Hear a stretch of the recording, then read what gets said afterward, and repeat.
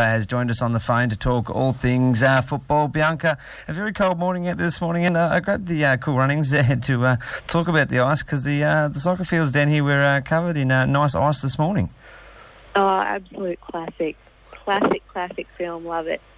I thought I might try and pluck that one. I was talking to Michael about it earlier this morning, and he suggested find it on YouTube, and I'm lucky enough to find it on there. So thank you to whoever's cut that down for us. But we'll get it stuck straight into it.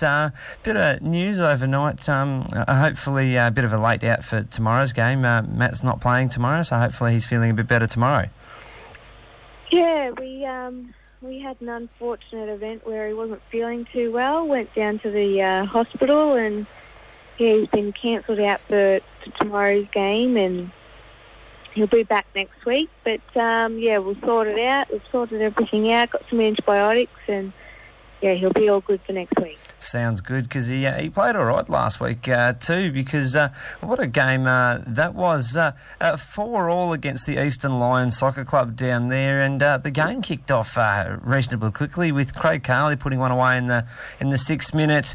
Neils put one away in the 25th minute for Eastern Lions before Carley just went, bugger that, and put one straight back down there a minute later before Thomas and Neils ran away again in the 33rd and 34th minute before we managed to pluck a couple late in the game to pull it back to 4-4. Yeah, and I think as well, with that first goal, so Eastern Lions goalkeeper now, he used to play for us, and that's Kyle Kennedy. So as soon as Craig looked up and seen Kyle's positioning and everything as well in that first goal, he knew. He's played with Kyle back in Cobram. Known Kyle for so long, he knew straight away. He looked up and he thought, I've got him here, and pinched that first goal, and it was an absolute cracker. It was first touch, top corner, chipped the keeper, beautiful goal from Craig. Then with the other goals that we did cop from Eastern Lions, I think really that they've hit us on, like, it's the same thing that's happened a few times with the goals that we've conceded. It's hitting us on the break, getting us in a position that we're probably a little bit too open to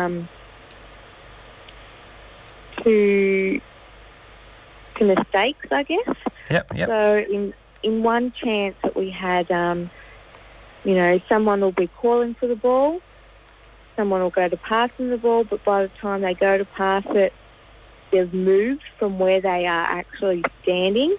So they're calling and they're running at the same time.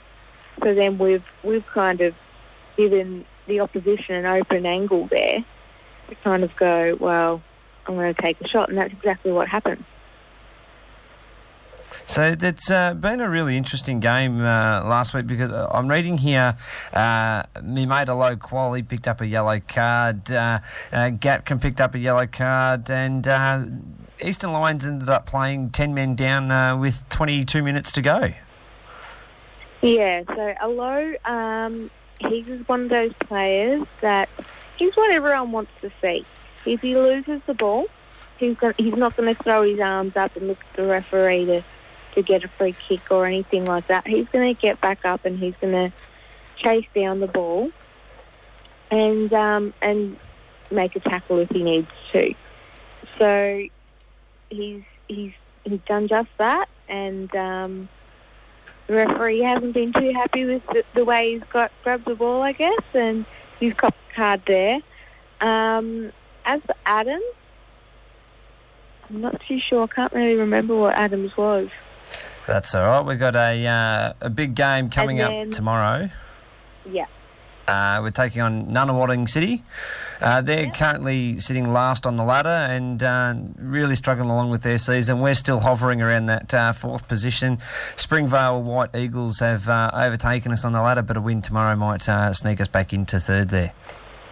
Yeah, well, Nunawading are a team who play consistently the possession game. So they're all about keeping possession, no long balls, playing through the midfield. they really do stick to their guns there. So they don't really change it up depending on what team they're playing. They want everyone to change their style against Nunawading. So the reason why they're on the bottom of the ladder is because they're probably getting beat where they could beat others, but they're just not changing up their style. So I do think we'll have an easy win next week, or tomorrow, or Sunday. Yeah, tomorrow. Yeah. But to say easy win, I don't want our players to go in and think it's going to be easy and then them get beaten. Well, we proved that a couple of weeks ago against Sunshine down that way. Correct. So we don't need that to happen again. No, we really need to be on top of our game here and hopefully come away with the 3 points because it's now do or die time at the end of the season here and every point counts. Yeah, and I think at the end of it, we know that we're not going to finish on top, but we just want to finish in a better position than last year, and Craig will be really happy with that. Pride, it's all about pride now on the line, and the higher we can finish on the ladder, the more prouder the boys can be and of their season, and look back on it and use it for motivation for next season as a moving forward goal to become champions. Well, definitely, and because it is Craig's first year coaching, he just wants to be able to say, look, I've done a good job here, keep the job for next year, I guess, and push forward. I've always believed in a coach should always have 3 years under his contract almost straight away. Your first year, you're always finding your feet. Your second year, you're starting to really get what you wanted to put in place that first year into place in the second year. And that third year, you should have everything down pat, and that should be nearly your year where you can go on and push and make it a really big one. So hopefully in the next 2 to 3 seasons, we can see Craig Carley and the boys not only on top of NPL2, but probably on top of NPL1. I don't know about on top of NPL1, but I'd be happy for them to be in NPL1. Oh, I'll make it sound good. We'll knock off anyone. That's what we're about up here at the GV Suns. We're happy to have a crack at anyone, and the spirit is always there right till the very end. Yeah, that's true. Bianca, the 20s have been ticking along all right too. They had another good result last week, and I'm sure they'll be looking forward to tomorrow's result as well. Yeah, so Joe Worrell did come back last week. He played the last 20 minutes, I'm pretty sure. But it might be a little bit hard for them this week, depending on who Craig decides to take up into the seniors, but he will drop some players down as well. So I have a feeling there may be a change in our back line, especially after conceding 4 goals. But those players will get dropped down to the 20s, so that could make the 20s team a lot stronger as well. I know we did go down 1-0 last week, but that goal was in the 8th minute, and it was a tough contest for the rest of the game. So, I can't see why we really can't bounce back and hit the scoreboard this week and hit Nunawading hard. That goal last week was their only shot on target. We actually did end up scoring, and then it was called offside. So probably should have pinched a point, but definitely think the boys will do well this week. It's not bad considering we are 4th there as well, and Eastern Lions are first on top of the ladder there, so it's still good to go down with a fight there. So hopefully Nunawading, who are in 5th, only just behind us on 32 points, we're on 34, so hopefully we can either hold out a draw or pinch a win and really separate that gap back out between us and them again. Yeah, our 20s are pretty hungry, so I definitely think they'll get the win. Fingers crossed for them. And World Cup news, Bianca, it didn't quite go the way we planned. We picked the right result for the finals games, but they're being played the other way around. Correct. So it's going to be a big couple of nights. Are you staying up to watch both or either or none? I'm not going to lie. Highlights are good for me at the moment. Look, I definitely did pick Belgium to be in there, but I did not expect France in the final at all, especially in the group stages. There's no way you could have said to me they're going to be in the grand final. I know we spoke, I suppose, a couple of weeks ago now that, we thought we might have been a bit on the, I suppose, ordinary side is probably the nice way to put it. But if France can make it all the way through, we held on to France for a very long time in that game that we played them to only go down 2-1. Must mean that we weren't as bad as maybe what we thought we might have been if France are playing in the final. Yes and no. I mean, at the end of the day, they also beat those other teams and we couldn't. So I think if we had have made it to the next round, then I would agree with that statement. But I don't know. I think we were just too green with a new coach in there and everything. Some things we did right, some things we did wrong, but I think, especially when it comes down to penalties, we were probably a little bit out of our depth this World Cup. And it's been a really big week, I suppose, coming into these games now. So I think last weekend coming into it, I think we spoke about Croatia knocking off Russia in penalties last Saturday morning. So the semi-finals took place throughout the week, and I managed to sneak up and watch the last 10 minutes of the France-Belgium game, and I was really disappointed. Belgium really didn't look in it for the part that I was watching. So France snuck through 1-0, and that Croatia-England game is probably one of the better games of the tournament. And I don't know if you've seen it, the Croatian commentators went absolutely bananas when they put that 110th minute winner in the back of the net well deep in extra time to sneak up 2-1. The thing that I love about Croatia now making it through is the Aussies have got around them so much because we have such a large Croatian investment here. Everyone's just getting around them. And I love that. I love the fact that it's still going. The Aussies are still watching. We're still interested. Because that's what you need. Oh, yeah, I found an article here before, size-wise, on Croatia compared to a lot of the other countries that have competed in here.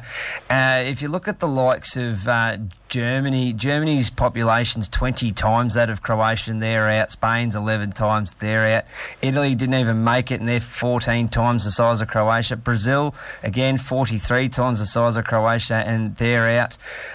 Croatia as a country, they're not even as big as Sydney as a city, in terms of size. So, that 4.1 million in Croatia and New Zealand's only 4.6 and Sydney's over 5 million people. So I think it sums up here what they're doing over there. There was somewhere in here that they've only got about 130,000 players across 1,500 registered clubs in Croatia, and that just shows the talent that they've got coming out of there to go through and push on to make their first ever World Cup final, and hopefully bring it home for Croatia.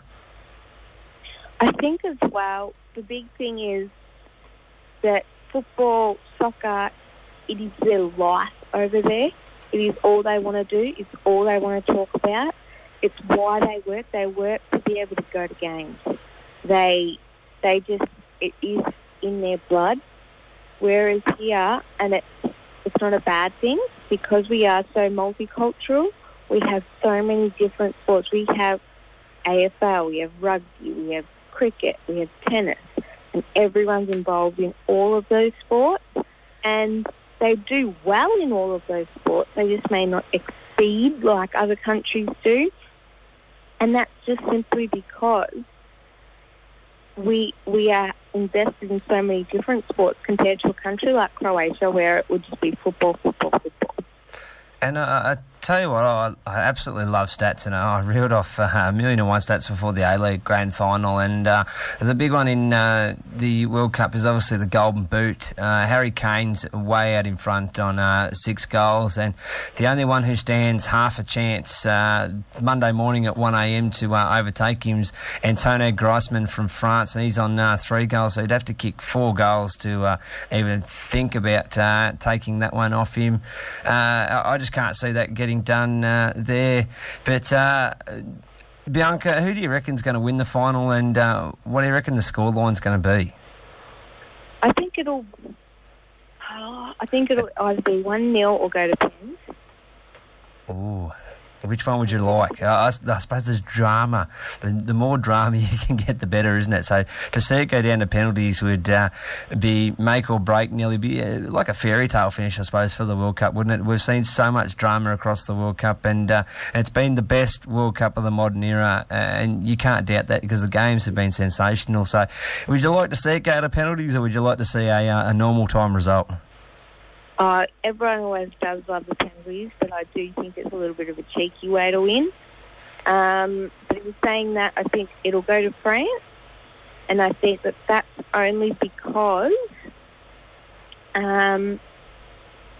they've got a bit of luck on their side, number one.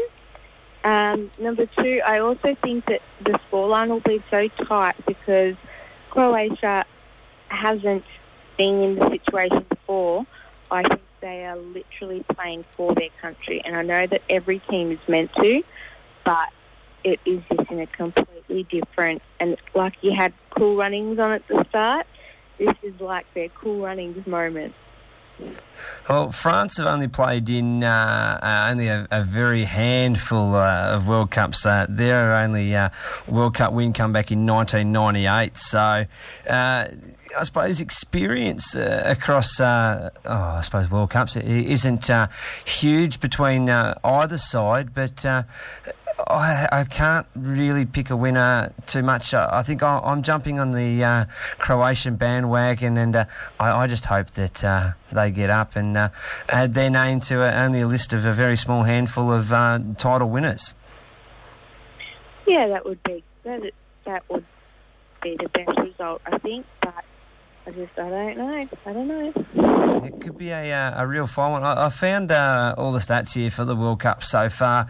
Coming into it, we've got 161 goals scored right across the tournament, 213 yellow cards, only the 4 red cards.